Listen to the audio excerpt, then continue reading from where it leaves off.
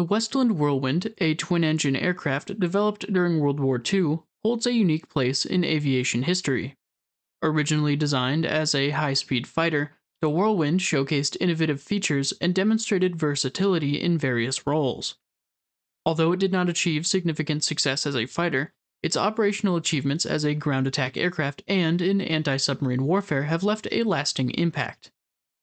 From its unconventional twin-engine configuration to its contributions in aircraft design and technology, the Westland Whirlwind stands as a testament to the ingenuity and adaptability of aviation engineers during a critical era.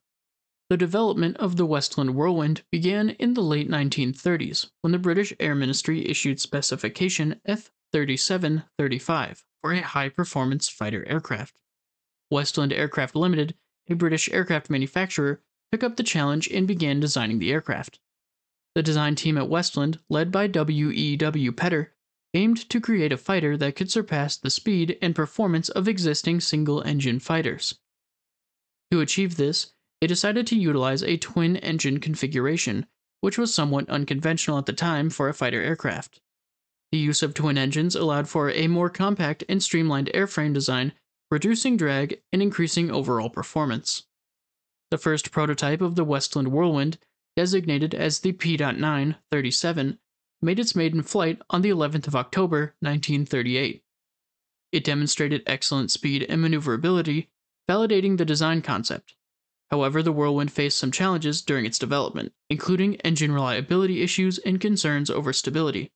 Following further modifications and refinements, the Whirlwind entered production in 1940. The aircraft underwent several changes during its production run, including improvements to the armament and changes to the rear fuselage structure. The definitive production variant, known as the Whirlwind Mark I, entered service with the RAF in early 1941.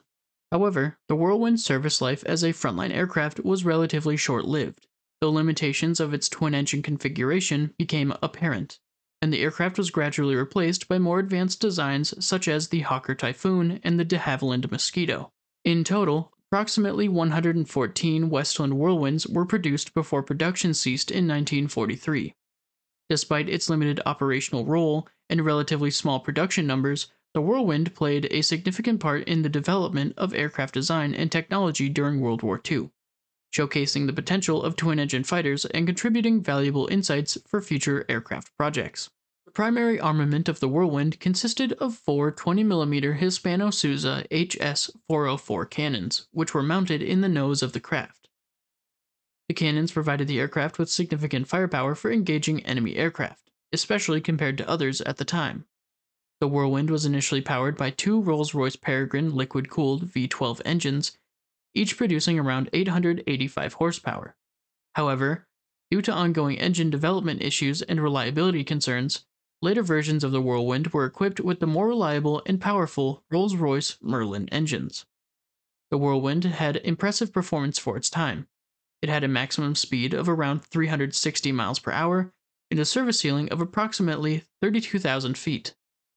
The aircraft had a range of around 750 miles and could carry a variety of bombs and rockets for ground attack missions.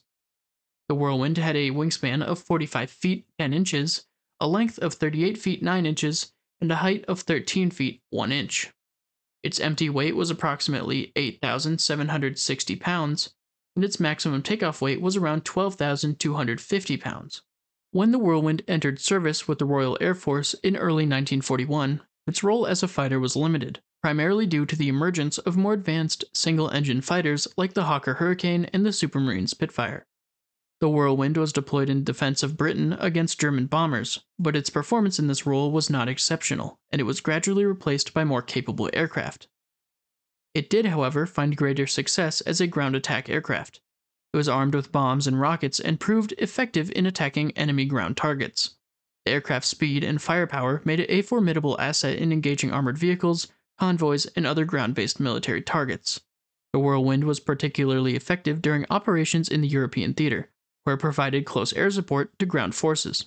One of the most significant roles of the Whirlwind was in anti-submarine warfare, or ASW.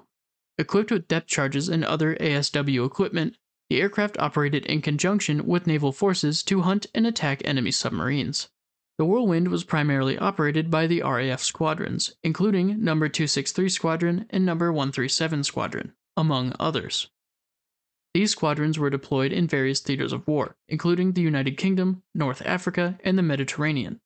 The Whirlwind saw action in operations such as the Battle of Britain, the Western Desert Campaign, and the invasion of Sicily. But, by 1943, the Whirlwind was gradually phased out of active service. Its role was superseded by more advanced aircraft such as the Hawker Typhoon and the de Havilland Mosquito. The Whirlwind's ground attack and ASW duties were taken over by other specialized aircraft better suited for these roles. However, the Whirlwind's design influenced subsequent aircraft development. Its twin-engine configuration provided inspiration for other twin-engine fighters such as the de Havilland Hornet and the Brigand B-1. The Whirlwind's design principles and lessons learned from its operational use contributed to advancements in fighter and attack aircraft design in the post-war period. Sadly, while no original Whirlwinds are airworthy today, a few examples of the aircraft are preserved in museums. Notable examples include the Westland Whirlwind HR-10 at the Royal Air Force Museum, Cosford, and the Westland Whirlwind Mark I at the Fleet Air Arm Museum in the UK. These preserved aircraft serve as a testament to the Whirlwind's place in aviation history. In conclusion, the Westland Whirlwind stands as a unique and noteworthy aircraft in aviation history. Though its role as a fighter was limited, it found success and demonstrated its capabilities as a ground attack aircraft and in anti-submarine warfare. Its twin-engine configuration, innovative design, and operational achievements have left a lasting legacy.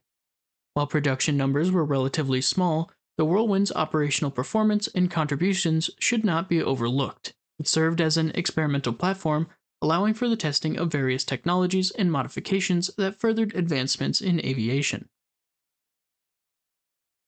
What is your opinion on the Westland Whirlwind?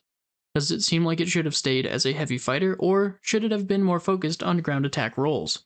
Let me know in the comments below.